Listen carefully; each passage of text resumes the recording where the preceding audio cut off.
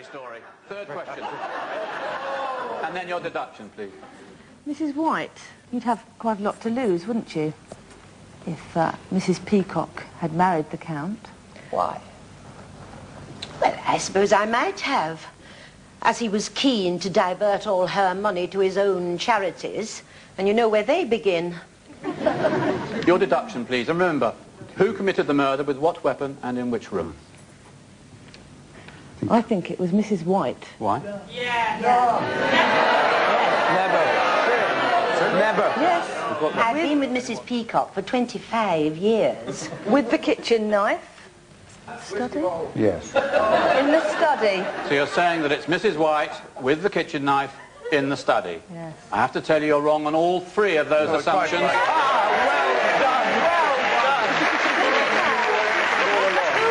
So those elements are eliminated from further inquiry. And the advantage now passes to Nanette and Mike. Your first question, please. What do you want to do all about Prof. Plum? Well, I would like to ask you, Professor Plum, during the time you were running, were you aware of where the Reverend was? I was rather towards the end. I think it was a confused situation. I didn't see him. I think it was a confused You didn't situation. see No, him? not at all. Oh, right. Thank Your you. second question. Thank you very My much. pleasure. We'd like to ask Mrs. White. We saw you at the window looking... Did you see the end of the race? Were you still at the window? Didn't. No, because I was watching the so-called Comte, and I noticed that he came in, and I didn't wish him to see me, so I secreted myself behind the curtain. Well, Mrs. Peacock, could I find out why you decided to change your will quite suddenly? I thought these people were my friends. I have not changed my will. The Comte was conning you, Mother. That the third will You must realise was this is a very distressing evening for some of the people here. Your deduction, please. We think it's Colonel Mustard. Colonel Mustard. We're highly suspicious. No way. Well, with his background in the SAS, we imagine that he would use a knife. He is above murder. In the dining room. In the dining room. So you're saying it's Colonel Mustard with the knife in the dining room? Yes. You're right on one of those assumptions. So, there you have it for the moment. Two sets of deductions. But before we go on, I want to put that same evidence to our grand jury, the 300 members of our studio audience here. Now, you've seen the clues, you've heard the suspects, and you've heard our detective. What's your verdict? This is your chance to put your finger on the guilty party. So please make your decision now.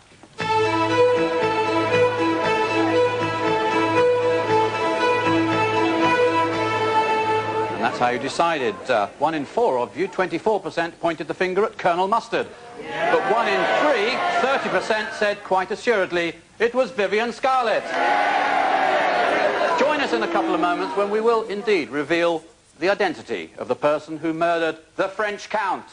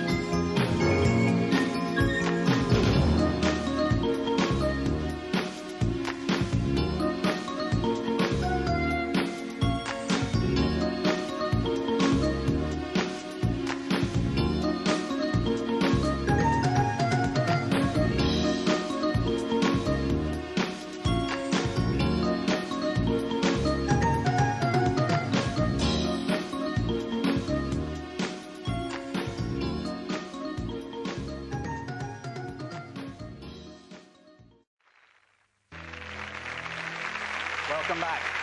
So, a murdered fake French count with, we now know, 5 possible murder weapons in 5 rooms at Arlington Grange, and now that Mrs. White has been eliminated, the certainty that one of the 5 remaining suspects is the murderer. And at this moment, the finger of suspicion is pointing very clearly at Vivian Scarlett. Oh.